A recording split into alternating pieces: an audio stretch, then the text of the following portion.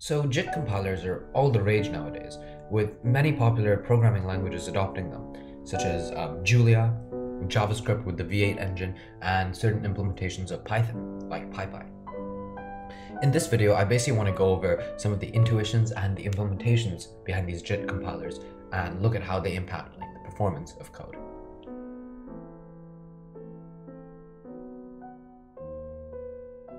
So one of the most significant advantages of using a JIT compiler is the performance impact. And I think we can go off all of the benchmarks on the internet, but I think it also might be really interesting to do our own profiling and our own experiments to really quantify how much JIT compiling can help you in your specific use case. So here, what I've done is I've written the same program twice using two different tools in Python. So one of them is NumPy. It's a very standard scientific computing thing. And the second one is Numba, which is this kind of new sort of technology that uses JIT compilation to essentially compile certain functions and make it faster. So they can both act on NumPy arrays, and that's just to reduce the memory latency, because NumPy arrays aren't stored as linked lists like normal lists in Python. They're actually just distinct arrays on memory.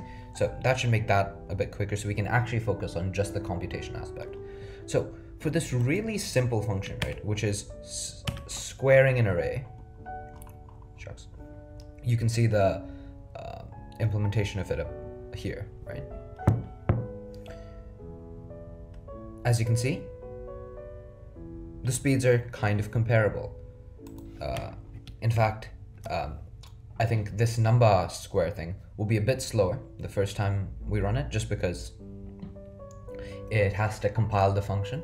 But as you can see, when I run it again, it's 6.3 milliseconds versus 6.3 nanoseconds versus 9.9. So fairly comparable. However, the part where JIT compilation really shines, and this is something interpreted languages generally struggle with, is dealing with less linear sort of data, because NumPy is able to do that computation so quickly because it essentially calls down to some C code, right? Which is why you need to create NumPy arrays, and that's why NumPy arrays are so much faster than performing the same operations with a list or something. However, for much more I guess dynamic sort of calculations, for example, this is my implementation of the Collatz conjecture. For those of you who don't know what the Collatz conjecture is, it's basically just this math thing that says if you perform this operation to any integer, it'll get to 1, right? And this is just a function to check how many iterations it takes. And the reason why this is kind of a more dynamic sort of problem is because there's so much branching in there. Unlike with the square function, where you just need to do the same thing, there's a lot more branching. And the results really show. So I'm running this Numba version up here, and as you can see, we're getting about 6.4 milliseconds to run the Collatz conjecture for all the numbers from 1 to 1,000. And then here, the NumPy version is 100 milliseconds. So that's actually a huge improvement. Sorry. That's actually a huge improvement, about a 15x increase in speed, right? Now, obviously, this example is very contrived, and I picked an example specifically to highlight the power of JIT compilation. But I think that's kind of where the elegance of it comes in, because if you can design good algorithms to detect where these sorts of where a function is called repeatedly and it's eating into a lot of your performance, JIT compiling just that one function can totally reduce the bottlenecks for your program and give you a lot more speed in the long run. So now that kind of you guys know why we should care about this sort of technology, I'm going to go and show you the implementation of it. Before we can start compiling programs on the fly, we need to figure out how to run pre-compiled bytecode from inside an already running program. So here's an example program I wrote that literally just returns the integer 5. And this is me compiling that program using NASM and then displaying the resultant bytecode using objdump. we can now directly take that bytecode that we compiled our assembly to and put it in an array and cast it into a C function pointer with this function pointer syntax below. And then we can just call it like a regular function and print out the result. And other than the slightly confusing function pointer syntax, I think this is a really simple and effective way of performing this task, except for the fact that it doesn't work and we get a seg fault. To be honest, we are pretty close to the actual solution, but the reason why our program seg faulted is to do with permissions. Just like how files in a Unix system have read, write, and execute access for different users, allocated memory also has that. So this usually doesn't come up because most stack allocated memory and most memory you get using malloc automatically has read and write privileges for the user. However, those segments of memory aren't executable by default. And that is kind of what we need to just tweak so that the operating system allows us to run like random pieces of memory as code. So this is the part in the video where I think everything gets a little bit platform specific.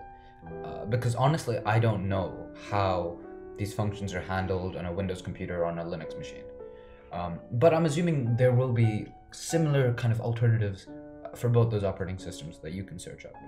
Anyway, on macOS, there's a function called memprotect or mprotect, and it basically handles everything we need it to. So it lets us take a page of memory and change its access permissions.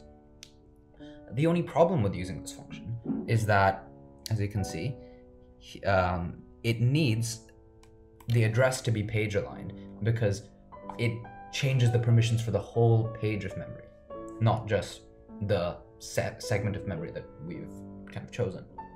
So this is a little bit trickier for us to work around because the normal malloc function doesn't automatically align the allocations. However, as is pretty convenient, there is a function called aligned alloc that does exactly that down here. Now, the only thing that's left is we need to figure out what is the page size of our system. So how do we know what alignment we should ask the operating system? And luckily, there's a simple command called page size that tells us it is exactly 496 bytes. And putting all of that stuff together, this is what we get.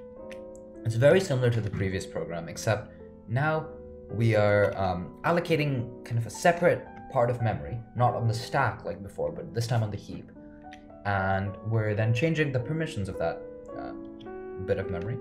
We're using memcopy to copy a program into it, and then we're casting it back to a function pointer and calling it just like before.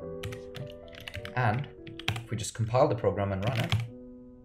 So now we've done the compiling bit, we've done the running bit. The only thing that's left to do is bring them both together and do it just in time as we're interpreting a program. So for this example, I didn't actually go out of my way and write like a full-scale language to demo it because I don't have the time or the energy for that. Instead, I'm just using this sort of toy example I wrote, which is a just-in-time compiled calculator. Essentially, it uses a JIT compilation to speed up, and I'm putting speed up in air quotes here, the speed of the calculator. Now, of course, I do want to make it very clear that this is so much slower than just a normal calculator app. But I think a calculator is it's a really nice and simple sort of programming language, I guess. So I can kind of demonstrate some of the functionality. Now, I just want to draw you guys' attention to a few things. First of all, this bit over here, which should be familiar. It's the exact same thing that we had in the previous example, except this time we're generating the bytecode programmatically through parsing this expression here. And secondly, this bit up here, which is our instructions to bytecode.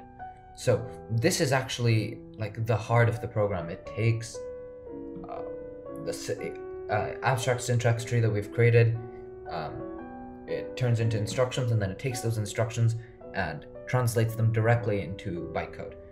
Now, if you do dig into this, you'll notice that I didn't actually use any register allocation algorithms. In fact, all of the bytecode here doesn't touch a single register in the CPU, because that just adds in a whole lot of complexity into the program, which my brain wasn't able to handle.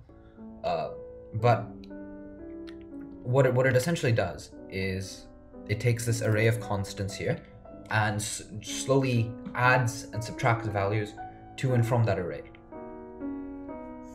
And then it just returns, and we know that the final value is going to be in this position, constants result location. So I'm going to stop beating around the bush and actually run the program. And you can see we get the value 14, right? Which is exactly what we expect, because that's 2 plus 3 times 4. And do note, like, you can change these values around and it works perfectly fine. Minus 10. Yeah. So I'll link this code down in the description below in case you guys want to look at it. And I'll also link the PyPy code base, because I think that's a great example of seeing JIT compilation in like an actual real life setting. So yeah, thank you so much for watching, and happy JITting.